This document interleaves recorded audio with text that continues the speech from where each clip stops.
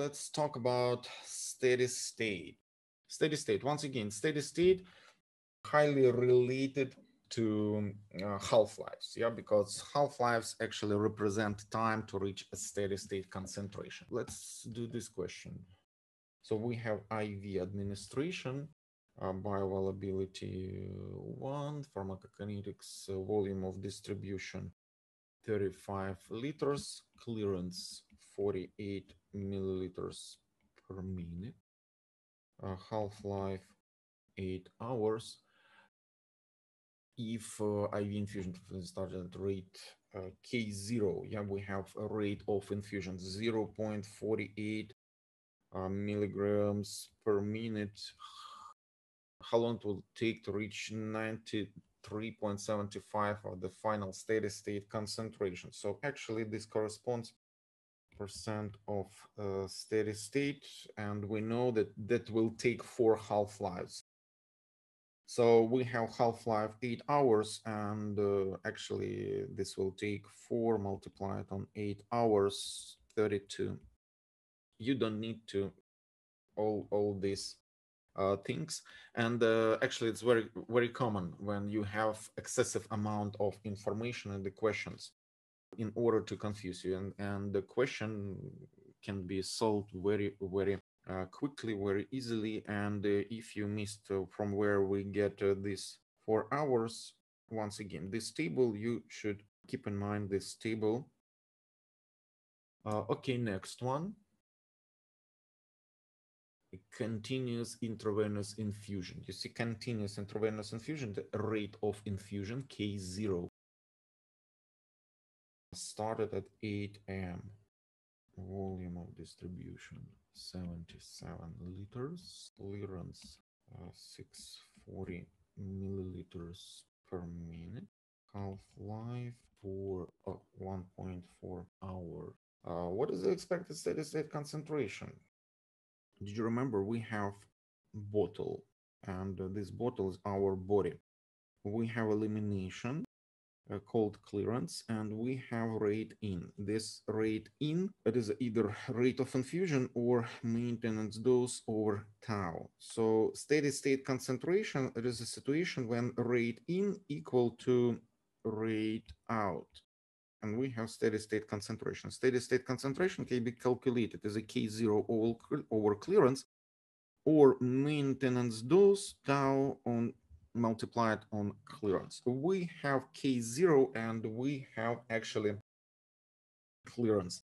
So let's calculate steady state concentration. This will correspond to 1, be careful with units, 92 milligrams per minute divided on 640 milliliters per minute. Crossing minutes and getting 0.003 milligrams per milliliter.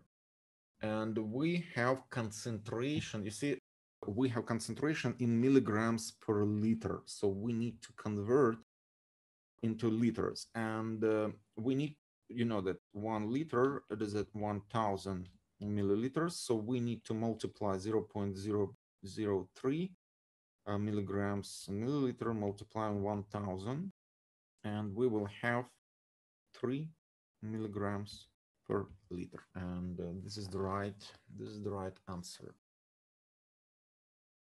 Okay, what about that?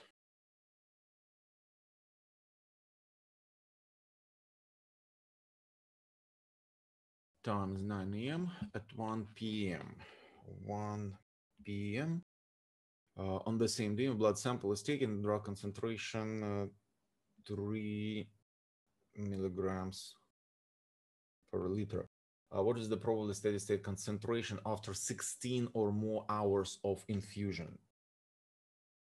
So we have, once again, time frame, and we have started infusion at 9 a.m. At 1 p.m., 10, 11, 12, 13, 14, 15 o'clock. At 1 p.m., we got plasma concentration 3 milligrams per liter, and the half-life is 2 hours. So we got 2 half-lives here. Yeah, so we need to find a steady state concentration here, right? And the question is asking 16 hours of infusion. We know that half-life is 2 hours, and if we will divide 16 over 2, then we will have 8 hours. We'll have 8 half-lives. And we know that we are reaching 93.7% of steady state concentration after 4 half-lives, and 96 after 5 half-lives, and 100% of steady state concentration after 7 half-lives.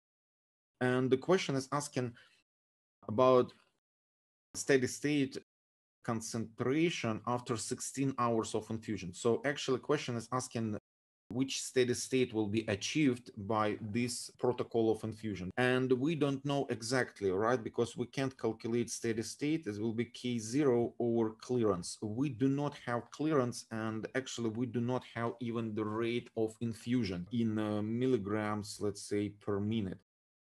Instead of that, we know plasma concentration after 2 half-lives, right? So after first half-life and after second half-life. And we know that after 2 half-lives, we are reaching 75% of steady state concentration. So actually 3 milligrams per liter corresponds to 75% of steady state concentration, and X corresponds to 100% of steady state concentration. And we are just doing the proportion and multiplying 3 on 75 and dividing to 100. And actually this will correspond to the 4 milligrams per liter. And this will be a steady state concentration.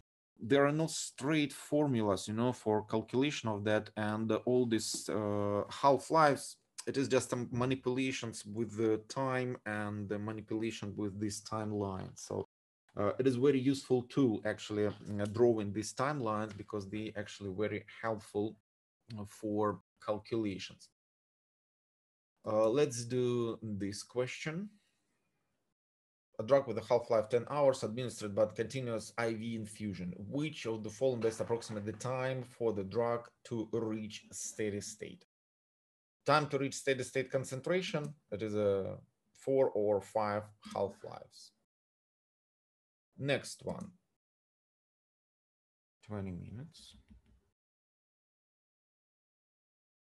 Rate of infusion K0, 0.1 milligram per minute. Half-life 2.7 hours.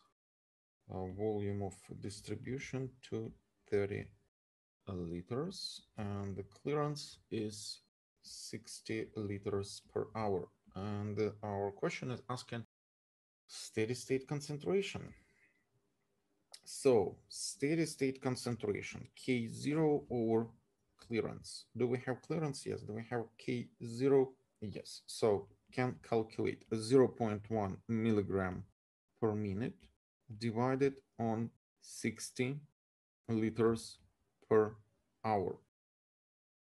How you can calculate steady state concentration? Steady state concentration will be K0 over clearance or maintenance dose tau and clearance. So we have rate of infusion 0.1 milligram per minute, and we have clearance, right? But units, guys, have a look. We have minutes and we have hours. And 60 liters per hour will correspond to 1 liter per minute. So we should divide, because we have 1 hour, that is a 60 minutes. In order to find clearance in milliliters or liters per minute, we should divide it on 60.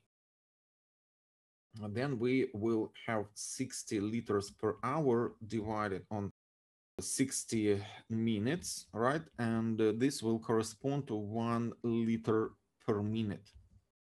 And if we will use 0.1 milligram per minute over 1 liter, per minute. Then we can cross minutes, and actually this will correspond to 0.1 milligram per liter.